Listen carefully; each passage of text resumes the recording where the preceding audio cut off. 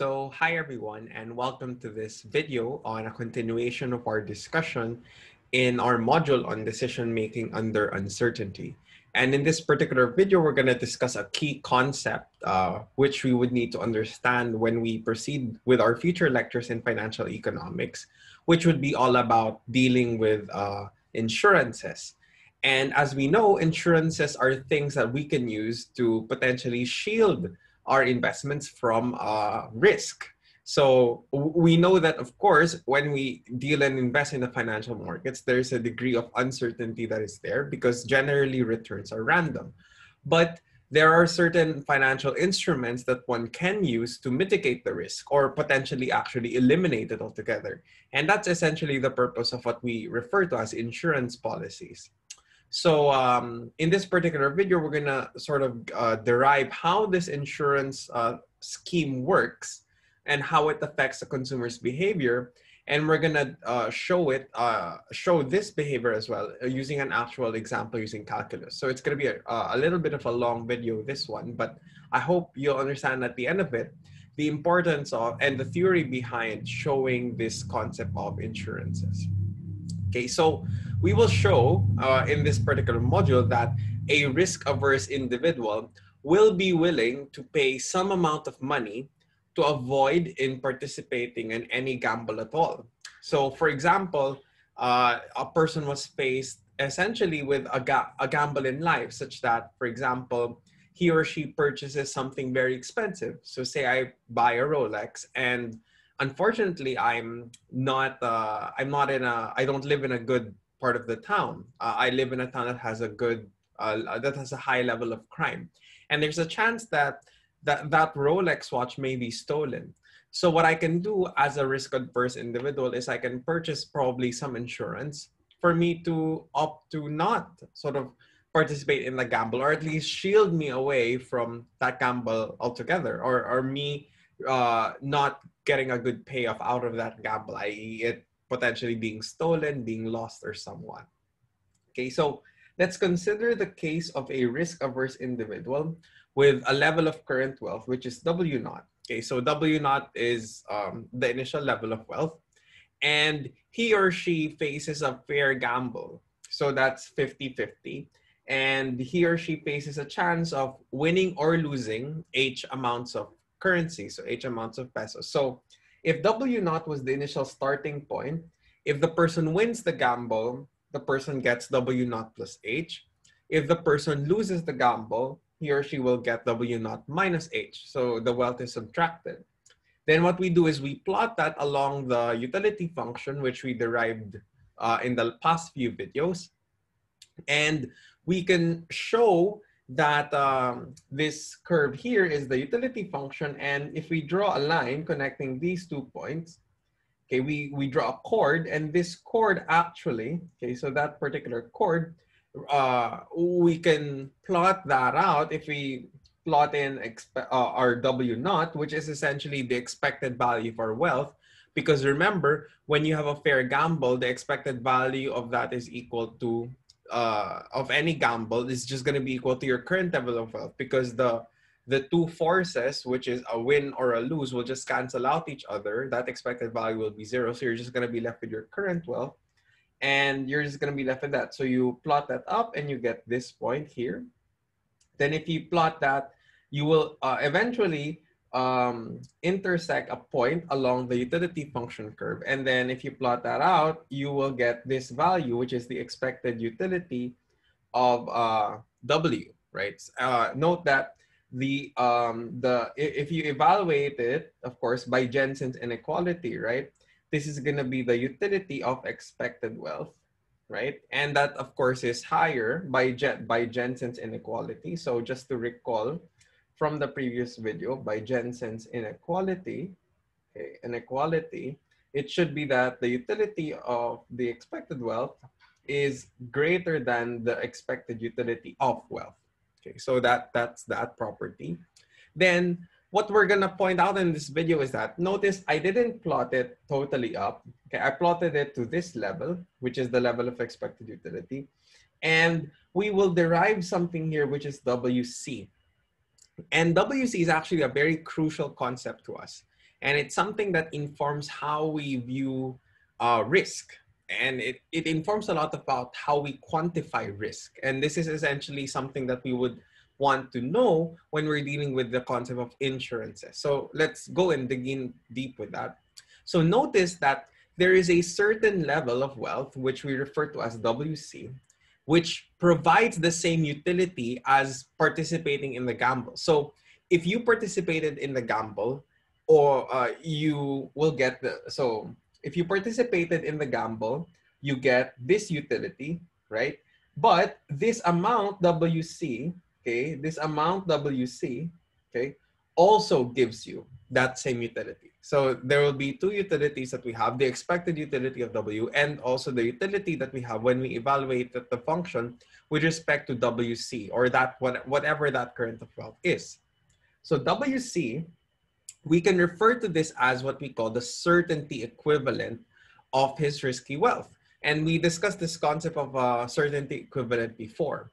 So in essence, the individual would be willing to pay up to this level, which we will refer to as small pi. So pi is equal to the expected wealth, okay, the expected value of wealth, less WC. And you're gonna essentially know that since the expected value of wealth, you know, that's just gonna be 0. So you're just gonna be left with the initial wealth. This is gonna reduce to W naught, less WC. And this is the amount. So the pi represents this amount. It's the difference between W naught and WC. And the individual will be willing to pay up to this amount in order to avoid participating in the fair gamble. And note that this formula of a premium only holds true for fair gambles. If the gamble is not fair, it doesn't hold true. Okay, so this particular formula underscores why people buy insurance. A risk-averse individual is willing to give up a small fraction of wealth. Right? If I were a risk-averse individual, I would be willing to give up a small fraction of wealth such that I could potentially get a certain outcome. Right, this certain amount, which is the what we refer to as an insurance premium, I pay that amount, and that amount paid can make me avoid the risky outcome. So it can insure me against that risky outcome. And most risk-averse individuals are willing to pay a small amount for insurance, such that they are shielded against the risky outcome. And that's logical behavior. So thus, the insurance premium pi can be viewed as the certainty equivalent of the risky pay of Z that an individual is being insured against, right? So it's some certainty equivalent. By certainty equivalent, it's like a bribe to you. It's like a bribe that would make you indifferent between participating in the gamble and receiving that amount. Now, suppose the winnings from a fair bet are denoted by some random variable Z tilde. That Z tilde can either be the positive or the negative outcome. So, for example, in the fair game, you could opt to win. You could potentially win plus H or lose minus H.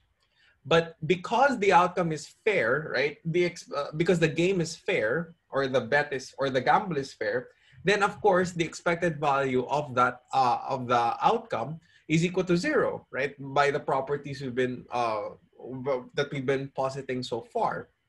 Then if that bet is fair, then the size of the insurance premium pi that an individual with some current level of wealth W naught would make, that particular level would make him exactly indifferent between taking the fair bet and paying that amount, right? So what do we mean by this? Well, the expected utility of you participating in the gamble, right? And assuming that we're dealing with a fair game here, so your wealth with the gamble is going to be equal to the expected utility that you have when you're just given sort of an explicit certain outlay, right?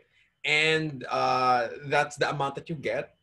And that would be equal to essentially the utility function evaluated with your initial wealth less a small amount, which is pi, or your insurance premium that you would be willing to pay to shield you against that risk, right?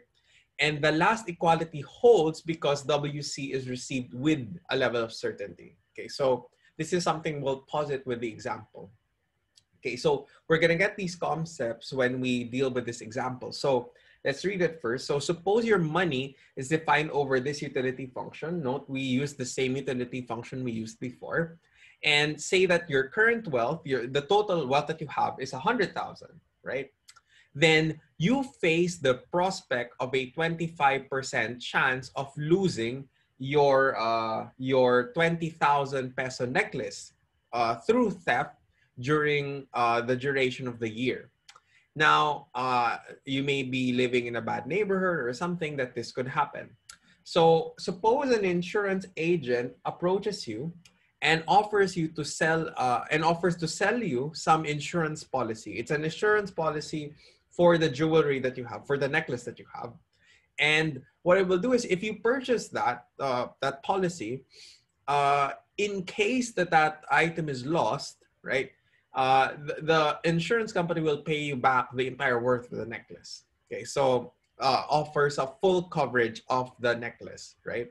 Now, there are some insurances that do that fully insure the item. There are some insurances that only insure, say, half the item, and those exist in the market too.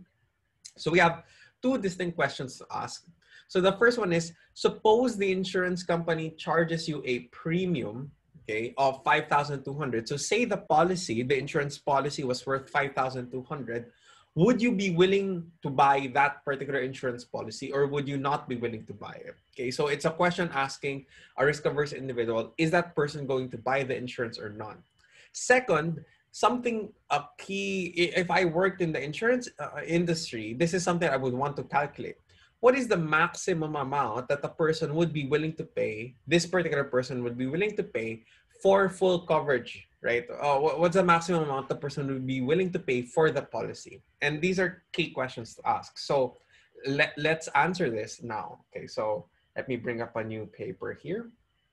Okay, so let's answer the first question. Should I buy or should I not? So suppose the premium, right? So suppose the premium is 5,200 pesos, right? So if the premium is 5,200, okay, so we need to sort of picture two scenarios, or two different scenarios. One wherein you purchased the insurance, one wherein you didn't. Okay, so for example, say you don't purchase insurance. So you don't purchase insurance. Okay, so that's set up. Okay, so again, we have state as probability, and then value of z, right? Value of z. Okay, then what will happen is you can have one state of the world wherein you lose the necklace, so you lose the necklace, and two is you don't lose the necklace, so not lose. Okay, so if that happens, okay, so if you recall from the definition earlier, the prospect that you lose the necklace is at 25%. So there's a 25% chance that you will lose the necklace, right? So the probability of you losing the necklace is 0.25. And of course, the probability of you not losing the necklace is 0.75. Now, if you lose the necklace, how much does it cost, right? How much loss effectively does losing the necklace give you? Well, the loss is essentially equal to the value of the necklace, which in this case was negative 20,000, right? Now, go at it from the converse. What if you don't lose the necklace? So what value is that? Well, the value of that is zero, right? Because you already had the necklace. You didn't lose the necklace. So it's no payoff to you, right? You just remain with the necklace, right? So that's that.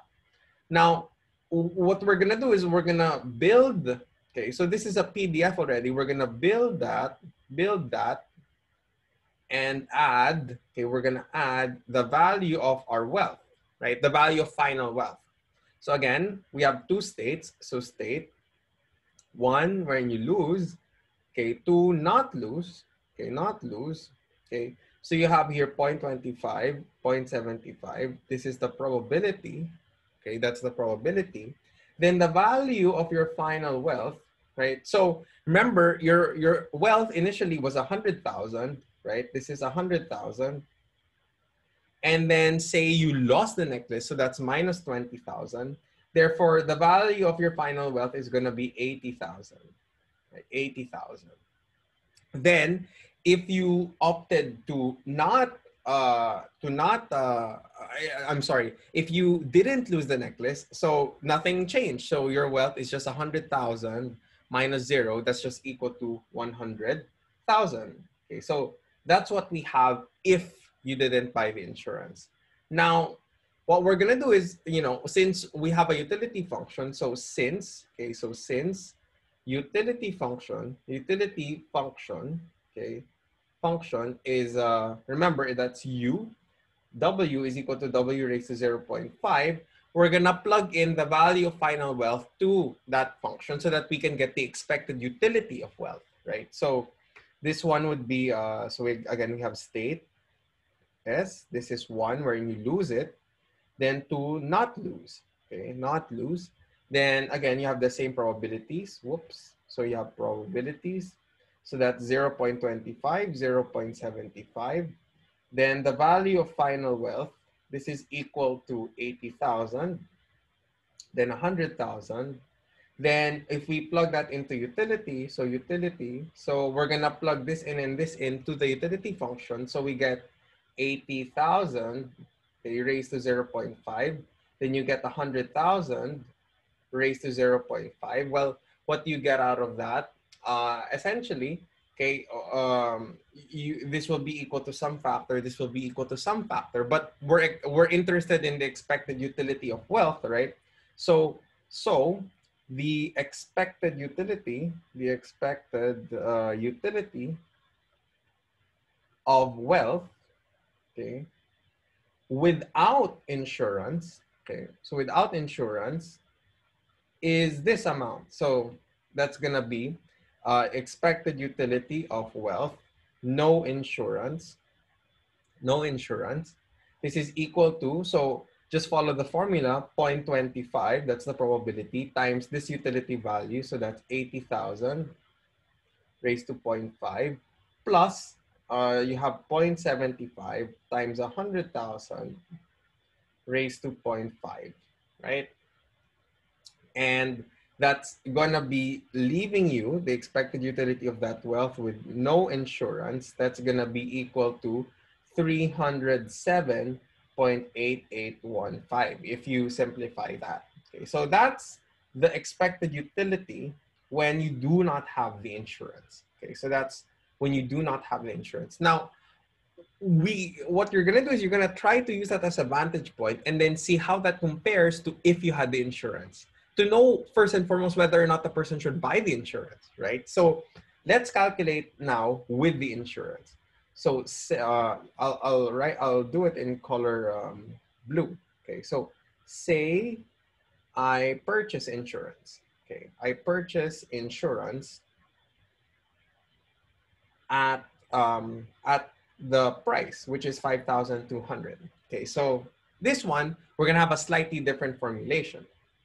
Okay, so state S. Okay, so 1 wherein I lose it. Okay, and then 2 I won't lose, so not lose. Okay, so no loss. Okay, now the probabilities remain the same. Probability is 0.25 that I lose it, 0.75 that I'm okay with it. Now let's have immediately the value of final wealth. Okay, so this is how we're going to formulate it. Let's start with the loose row, because the loose row is the most important one. So remember, I started with 100,000, right? That's my initial wealth. That's 100,000. If the necklace is lost, I lose 20,000, right? I lose 20,000, right? Which is the value of the necklace. But I also lost 5,200 because I chose to pay for the insurance.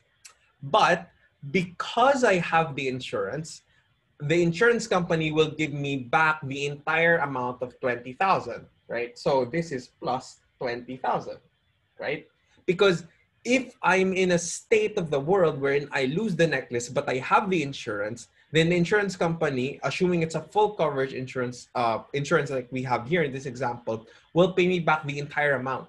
So the entire 20,000 will be paid back. Therefore, this entire thing is going to be 94,800, right? Because these two things will cancel out. Then if I don't lose it, so that's just going to be 100,000, right? Minus 5,200.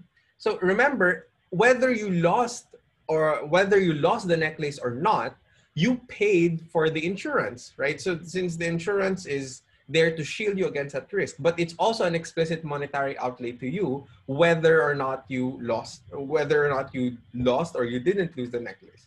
So this one will also be at 94,800, right? So that's 94,800. Therefore, right, you are guaranteed a wealth of 94,800, whether a loss occurs or not. So whether you lose the necklace or not, you're guaranteed 94,800.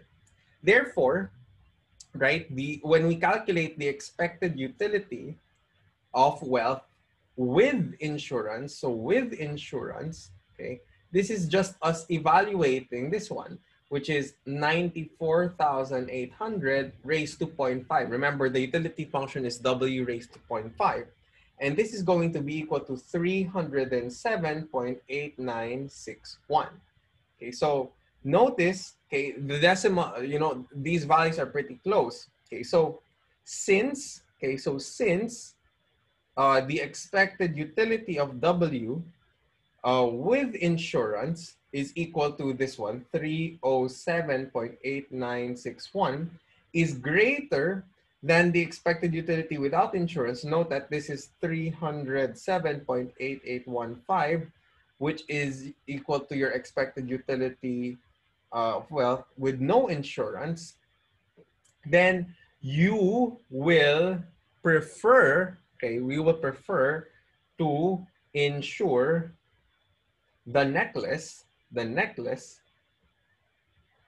for 5,200. So if the question just posits, would you or would you not buy the insurance? In this case, since the expected utility you derive from with the insurance is greater than without the insurance, then you should opt to buy the insurance, right? So that's the conclusion we have there. So the second question is, so that answers the first one. The second question is, what is the maximum amount, I would pay for the insurance? So what is the maximum amount I'm willing to pay for the insurance? Okay. So how do I answer this? Well, in essence, the max amount I would be willing to pay,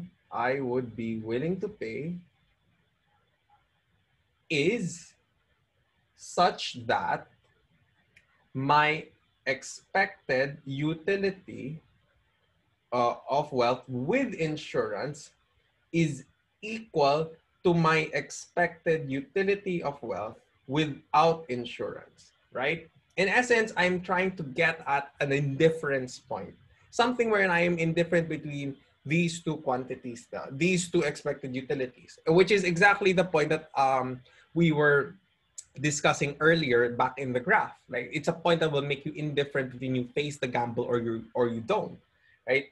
So that is that is you are as well off as you would be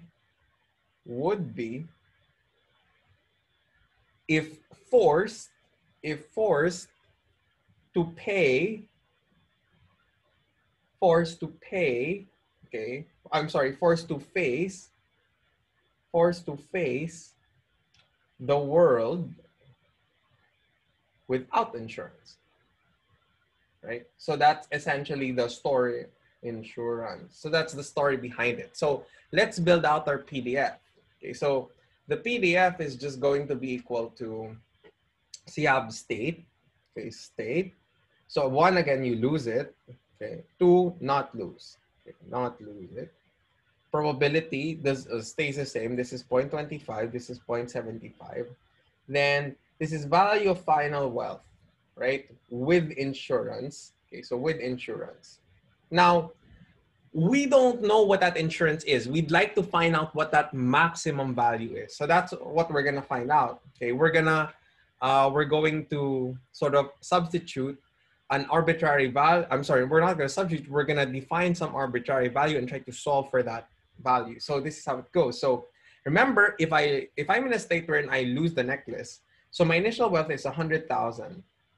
Then since I buy the insurance, I deduct the amount of the insurance policy, right? That's something that's pi. Then since I lose the necklace, I lose 20,000. But since I purchased the insurance for that amount pi, I gain that back, right? So that goes back to me, right? So that's 20,000. So this one is going to be equal to 100,000 minus pi. Then the same is true if I don't lose the necklace. So it's just going to be 100,000, right? Minus the amount I paid for the insurance, which is pi. So I have the same whether I lose it or not. Thus, with this insurance policy, you are guaranteed, again, a certain wealth of 100 minus pi. So notice it's the same whether or not you are in an environment where you lose or not lose it. So in essence, all we have to do is just evaluate it, okay, to the utility function, but remember the amount that we calculated for the expected utility of wealth without insurance. So if you recall, recall from this part here, okay, the expected utility of final wealth without insurance is this much. So that's the expected utility of wealth with no insurance is equal to 307.8815. So that's equal to that. Then what will happen is, okay, I'm going to use that particular value. I'm going to use that value and put it in an equation where I'm equaling these two such that I can solve for pi. Again, my goal is to be able to get the maximum insurance. So this would essentially be the point wherein the two expected utilities with insurance and without insurance would be equal to each other. So to do that is just simple. Okay, so so I'm gonna do expected utility with no insurance. Remember, should be equal to the expected utility with insurance, right? So remember, we're just appealing to this assertion I made earlier, and your expected utility with the insurance. Okay, so this one here, this is gonna be equal to essentially 100,000 minus pi raised to 0.5, right? So that's going to be that.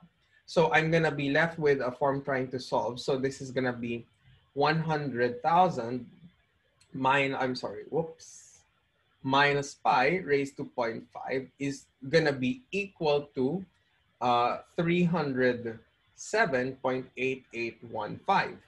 Okay, so how do I simplify it? Well, what I can do is I can square both sides so that I can take this out. So if I do that and I square that, I'm going to be left with 100,000 minus pi is equal to, so it's going to be 100,000 minus pi is equal to 307.8815 squared. Then what I'm going to do is I'm going to subtract, okay, so it's going to be pi, which is equal to 100,000. 100,000 minus 307.8815 squared. And if I do that, pi is going to be equal to 5208.95. So that's going to be that. Therefore, okay, I would, okay, be willing to pay a maximum of 5,208.98 pesos to insure against the risky outcome, which is my necklace being stolen. So I hope you're able to see the concepts of how insurance factors in financial economics through this particular video. And thank you for sticking along in this relatively long video. And I'll see you in the next video wherein we start to discuss measures of risk aversion. How exactly do we measure risk aversion? So thank you for your attention, and I'll see you in the next video. Thank you very much.